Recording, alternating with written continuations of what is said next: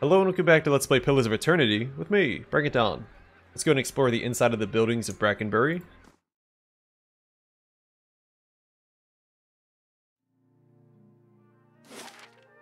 Alright, we're going to start with Raymont Manor.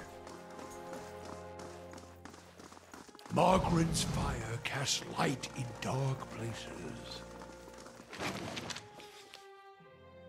I've read that book before. Do want that money I'm here. though.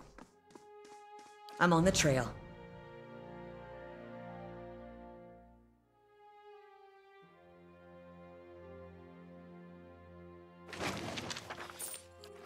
Alright, this is new. The Light of Dawn, the Raid Siren Morality Play, Part 1, Charity and Generosity. Characters in order of appearance.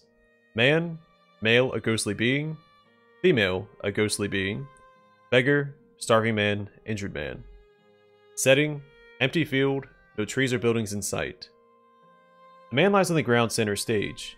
He wakes slowly and looks around. Two ghostly beings approach him. A male from the stage left, a female from stage right. Man, where am I? What has happened? Male, nothing has happened. Man, how did I get here? Female, you did not arrive. You are just here. Man, what is going on? Male and female, you are traveling. We will travel with you. They both reach out a hand to him, insistently. He looks at them, not sure what to do. After a few moments of deliberation, he takes male's hand and allows him to help. Male, aside to female. His soul is strong. This decision will be easy. Female, aside to male. Such arrogance surely will be your undoing. They walk to the end of the stage and encounter a beggar, holding out a bowl. Beggar, will you help the needy? We hear the call of charity. What will you do for those less fortunate? Male, here is a beggar. What will you do? He has no food, no clothes. He is destitute and will surely die if no mercy is shown him. Female, surely he deserves no mercy. Look to his legs. Do they not move? Look to his arms. Can they not work? Look to his eyes. Can they not see? Surely he can provide for himself. Male and female, what will you do? The man ponders for a moment, then reaches into his pocket and drops a coin in the beggar's bowl. Beggar, thank you, kind sir. May your charity come back to you in turn. Male and female, why did you give alms to this beggar? Man, I saw a man in need. It is not for me to say if he deserves mercy, only that I need provide mercy if I am able. I have the means to help, so I help. He has the ability to provide for himself and does not.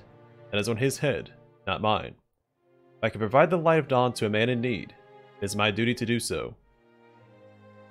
Male, aside to female. He knows charity, even disguised as a beggar. His mind is open. Female, aside to male. Even those with an open mind can be closed down. Male and female. Let us continue our journey. They walk to the other edge of the stage, leaving the beggar behind. They approach the starving man, who puts out his hands in supplication. Starving man. A crust? A morsel? Please. Surely generosity would not allow you to stand by and let someone starve. Male. This man is starving. What will you do? He is on the brink of death. Only an act of generosity will save him. Female.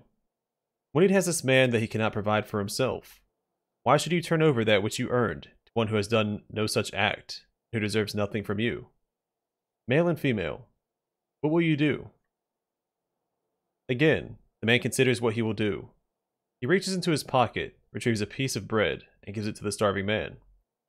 Starving man. Thank you, good sir. May your generosity be returned unto you tenfold. Male and female. Why did you give food to the hungry? Man. I saw a man who hungered. It is not for me to say if he deserves a morsel, only that I need provide a morsel if I am able. I have the food to spare, so I give. I can open a man's eyes to the light. It is my duty to do so. Male, aside to female. He knows generosity, even disguised as a starving man. His heart is giving. Female, aside to male. Even those with a giving heart can be greedy. Male and female. We will continue our Journey. Oh, that's it. Okay. But that's right, it's Yeah. part 1. That makes sense. That's Lord Raymond. The ledger lists quantities of wheat, copper, and werewool. A deep crease along the spine suggests that the book never closes. Alas, it is closed right now.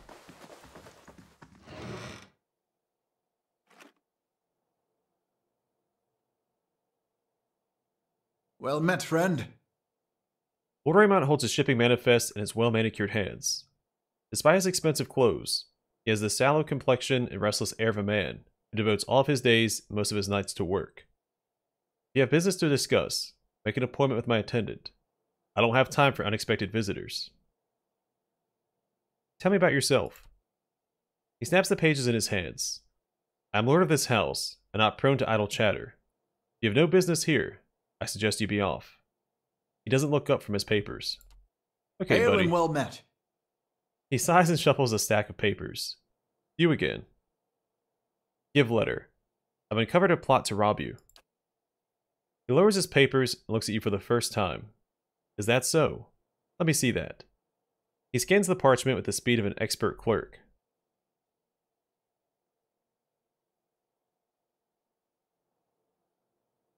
Moderate negative. When he returns his attention to you, his tone is brisk and businesslike. You've done this house and this city a great service. I'm certain you'll consider this an adequate reward for your labors. What will you do now? Lord Raymond pinches crisp, sharp creases into the note. Eliminate the competition. Ooh, Ring of Unshackling added to inventory. And 2,000 copper. Nice. The letter was signed AD. Does that mean anything to you? I suspect it means Abercon Domino, the scion of House Domino. Look with disgust crosses his face. A pampered, pandered lad, if ever there was one. He's ruthless. I'll give him that much. Unfortunately, he doesn't have the wits to match his appetites. Tell me about House Domino. They're once an eminent and admired house. Now, they're just a den of thieves.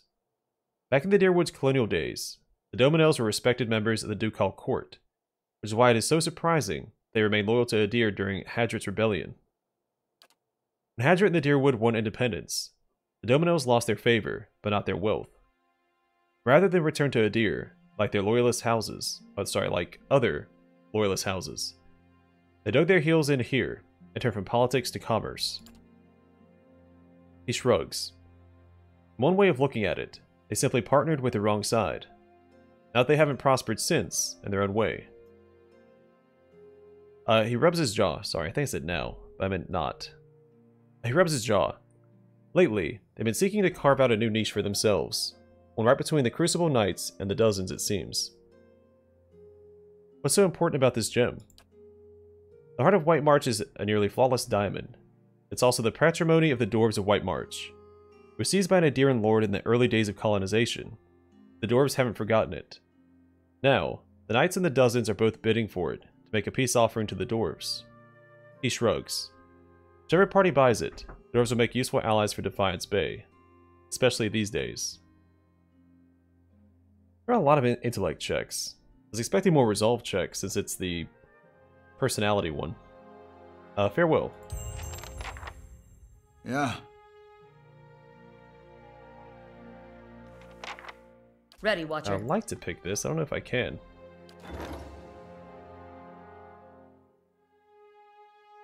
I lost it to bandits.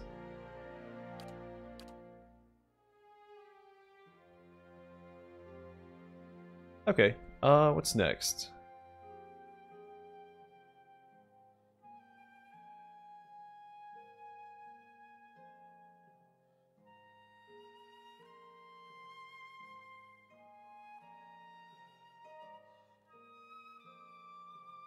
Let's go and grab the dungeons. That sounds useful. I don't want to risk missing any potential prisoners. Merchant might also be good, but we're going to start with the dungeons. The dungeons of Caden Walk contain 9 cells. Upgrading the dungeon will allow you to take prisoners during your travels. Huh? Ready, Watcher. A quick save. I think I'm mad if I... It is red. Aye? There's no way they're not going to get mad if I try to lockpick that.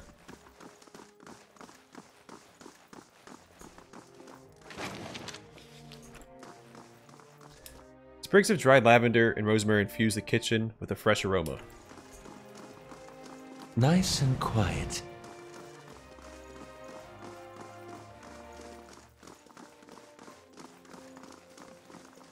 Lynette Raymond. Slow and silent. Father never reads to me. He's always busy with his own books. He doesn't. You don't want him to read those books to you anyway. Not probably. They're probably not exciting. Oh, the labels, all perfectly angled outward, boast an array of fine vintages. However, they're all coated in dust. Did not mean to do that. I meant to click X. That's okay. Slow and silent. How is our...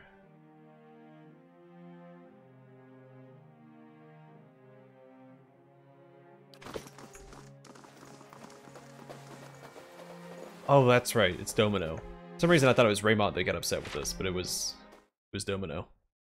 Which makes sense, since we foiled their plot. Oh gosh. The old serving woman regards you with bleary eyes. Begging your pardon, I'm afraid I'll have to ask you to return downstairs. Visitors aren't permitted on the upper floor. So I could backhand her or attack. I'm gonna go back downstairs.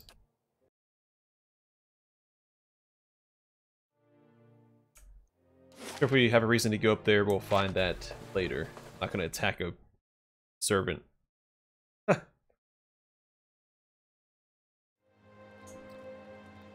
Too very extreme, like I couldn't even try like convincing her to stay up there. It's either attack or attack. Or I guess attack or assault.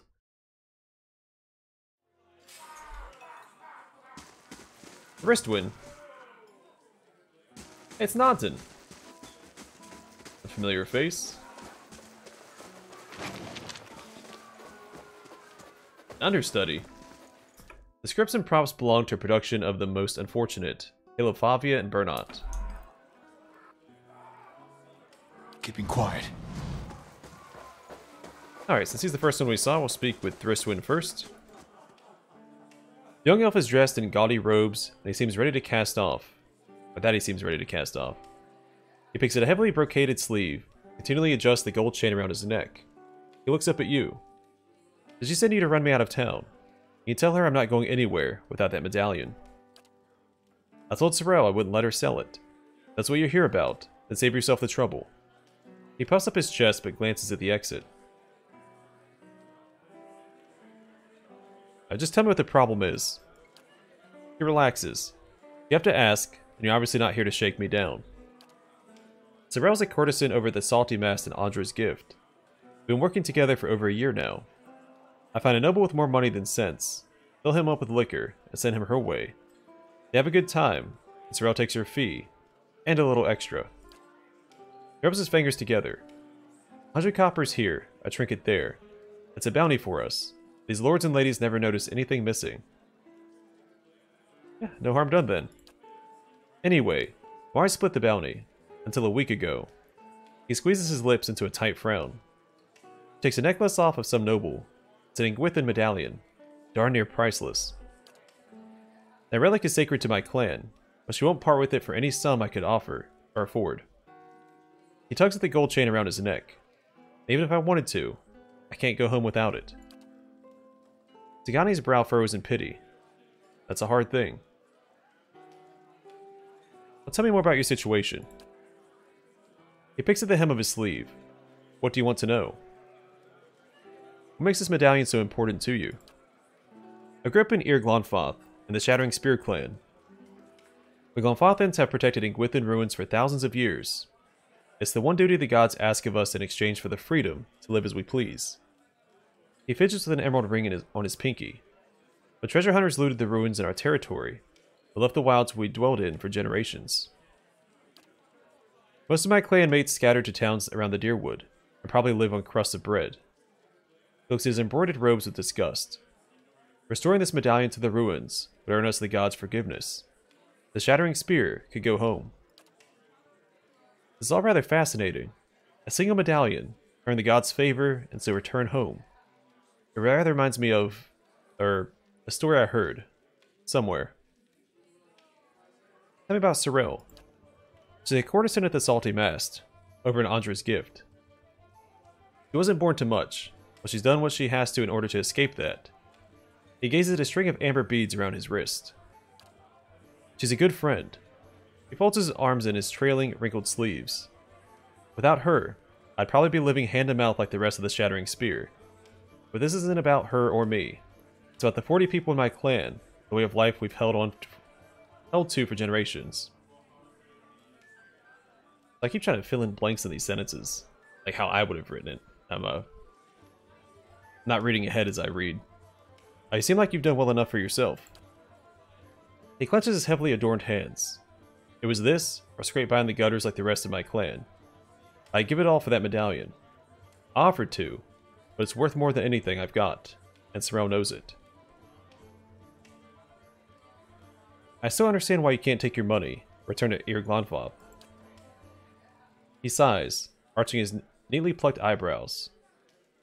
That's because you're used to looking at things with detachment. A community isn't a place, it's a connection to history and meaning. He makes circles with his wrist, like an anchor. Defending the ruins for the gods gave us a purpose. Without that, we're adrift. Does this make any sense to you? I'm not sure yet. Yes. He smiles and nods slowly. Then you know what it's like. How to care for something you can't explain. Alright, that's all I wanted to ask. So, will you help me get the medallion? I'll see about getting the medallion from Sorrel. You'll find her at the Salty Mast. The only way anyone sees her these days is by paying. So you have to go through Maya. Mia. He fidgets with his sleeve. But whatever you do, please don't hurt her. Yeah. Hail, traveler. The fancy elf eyes you and your pack. Did you do it? Did you get the medallion from Sorrel? Not yet. Right. Hi, what's going on, Nonson? Begging your pardon. Oh, it's you. It's good to see you well. Had a few rough days here, though we found this place. They're kind enough to hire us both. Things have been wonderful. I can't tell you how much we appreciate what you've done. I really didn't do a whole lot. I just kind of didn't do anything. Well, I extorted you for money. I shall be discreet.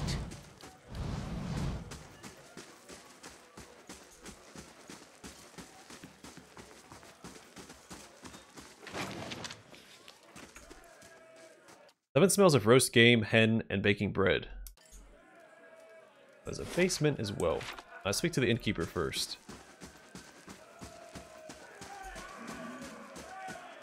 Oh, we'll also speak to Ingrode. It's hard work, but good wages. Can't complain. Abelhart Skirian. Well met, friend. The man is dressed in neat but functional clothes. His unwrinkled skin and limber musculature reflect a life spent in the wilderness. Well met. What brings you to the Charred Barrel? Is this your place? It's my retirement. He thumps the bar. Used to be a warehouse back when Brackenbury saw more ship traffic, but it fell out of use when the area became mostly residential. I inherited it from some great uncle, who never had any luck pawning it off with my cousins. Now, it's the most popular spot in Brackenbury. Nobles come to unwind, and kith from the other districts come to mingle. He leans closer. Get a few rough types too, but they behave in here. Besides, the coin's as good as anyone else's. Who are you? As a cartographer for the Duke for decades, he rubs his neatly stubbled cheek. Crossed the White March half a dozen times, and mapped most of the ruins of Thane Bog. He grins, flashing a gold tooth. A good career, but one suited to younger men. When I came back to Defiance Bay for good, Flyver and a few other friends in the Knights helped me get the rights to refurbish this place. His strong ale, quality entertainment, and a fresh sea breeze. He raises a mug. What more could a man want? Let me see your rooms.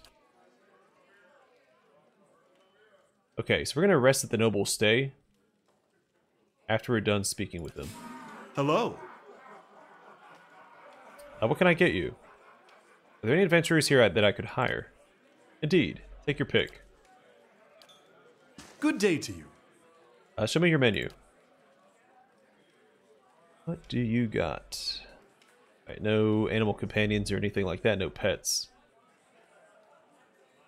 Hey, I didn't look at this ring that we got. The Ring of Unshackling. Grants suppress affliction 2 per rest. Hostile effects suspended over 5 seconds. What is it? Only for... That's from the AoE. Alright, so we get this endurance. These are support.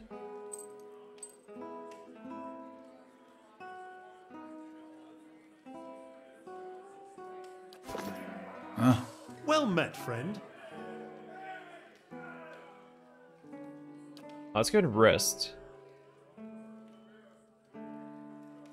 Double stay. So it's going to give us +2 intellect and +1 will. We're a little roughed up, so it works out.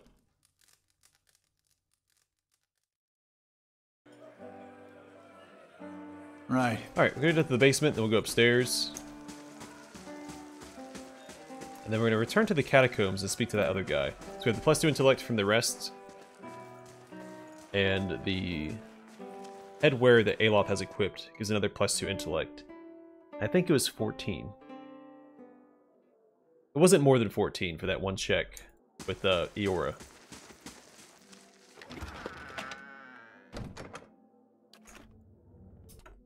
The proprietor has collected a respectable variety of bottles from around the world, from tart Adir Reds to sweet summer wines of Roatai.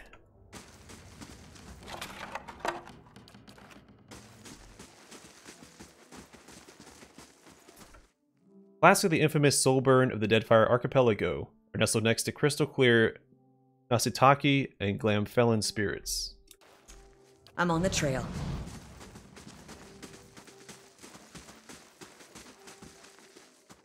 Pale yellow and deep amber whiskies from the Deer Wood and the Living Lands rest side by side. Light, flame, and sound. We'll keep to ourselves. It's having a little chat with my associates. I'm assuming that'll be tied to a quest later. But nothing to fret about right now. You must gather your party before venturing forth. Yeah, I've heard it before.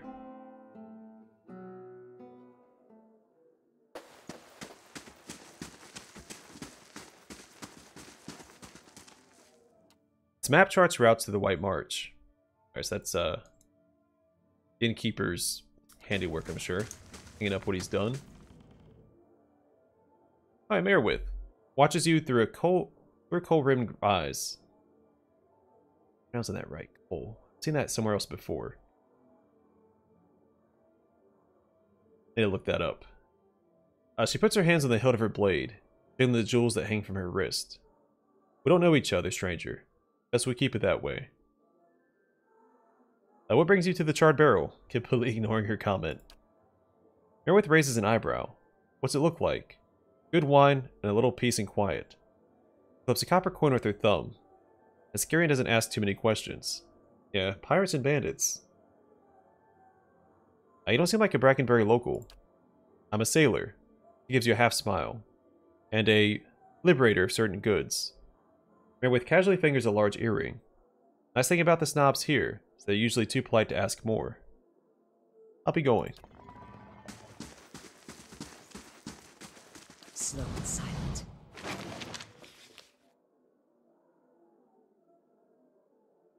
Okay, I've read that before. We can sell it. An Expatil water jug fashioned from white clay. I shall be quiet as a calm sea, which is not very quiet. I'll see what I can find. This map of the Deerwood and Ir Glonfoth appears to predate the discovery of some of the ruins in the east. It's signed by the cartographer A. Scarian. The ashtray is painted with colorful waves and whirls in the style of Roatai. I'm on the trail. I'll have it in no time. Nope. Lockpick that. People will be upset at us.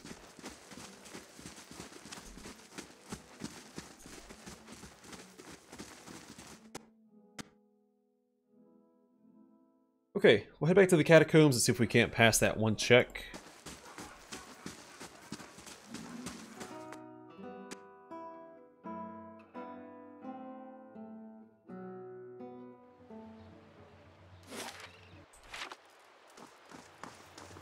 Then we'll come back here and finish exploring. I could wait to do the sanitarium first. No, this is fine. Breaks up the monotony a little bit.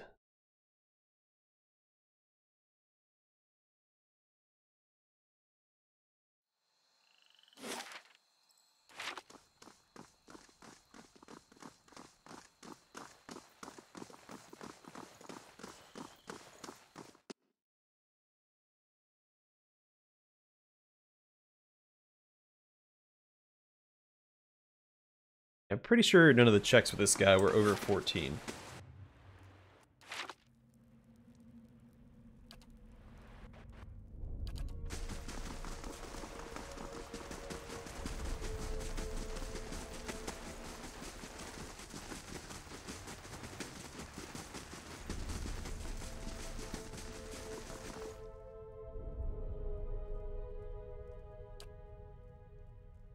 Oh cool, I'm already at 14.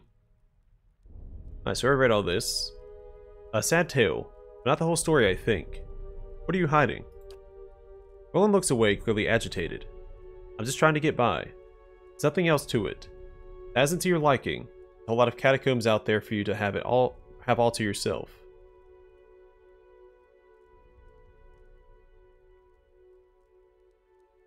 You make a poor liar. Yorn opens his mouth to snap something, his hands balled into fists, but he thinks better of it. He shakes his head slowly, expression resigned. Yorn sighs heavily. Very well. It's true. I've been hiding from the knights down here, but it isn't what you think. He ducks his head. It was an accident. It's been hard for me, here in Defiance Bay. I suppose I thought if I got involved in city business, if I made the right friends, it would get easier in time. And it did, really. I made a name for myself. A place. People actually listen to me when I talk. Well, they used to. People can get very passionate about these things. We're discussing, I think it was shipping agreements. All the things to fight over. But this one night, this man, he got very angry. Like maybe he had had a little too much at the inn. Yorn pauses. I guess he didn't like an Orlin talking back at him. I struck him. He came towards me, and I hit him, and he went over like a tree. I guess he struck his head on the way down. Yorn lowers his gaze and shrugs, helplessly. Turns out he was a knight. The Crucible Knights won't care how it happened. They just want me gone. They won't let me live long enough to see the rope. Please. He looks at you with a pleading expression. I just want to get out of this city. The second I can get money for passage, I won't trouble you anyone again, I swear it. I'll live quietly. But you can't. Please. Can't tell them I'm here.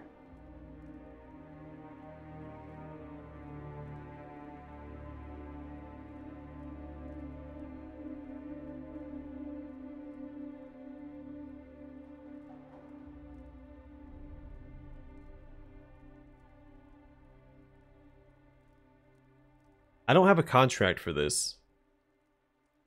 As far as I know, there is no reward for it. Like, it hasn't been verified, so I have no reason to turn him in. If I had known about a reward, I would, but I think I'll, with option 1.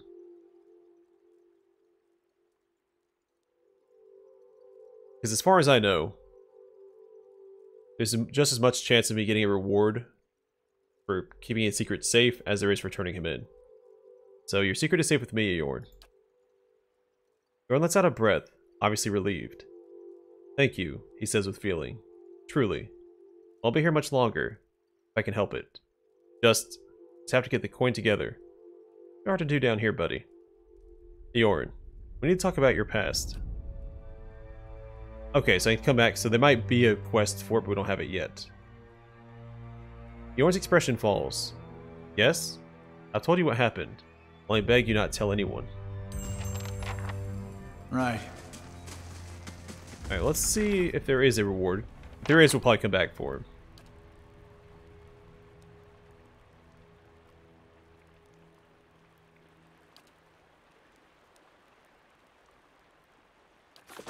Huh?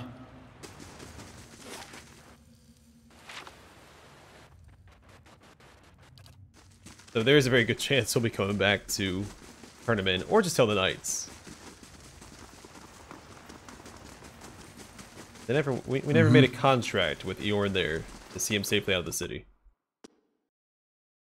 The knights, on the other hand, might have a nice, profitable contract for us. You had 5 siblings? Between the 6 of us, I don't think the house has known a single day's quiet. Of course, a little chaos makes it far easier to get away with mischief. Yes, I can imagine that comes in handy. Huh?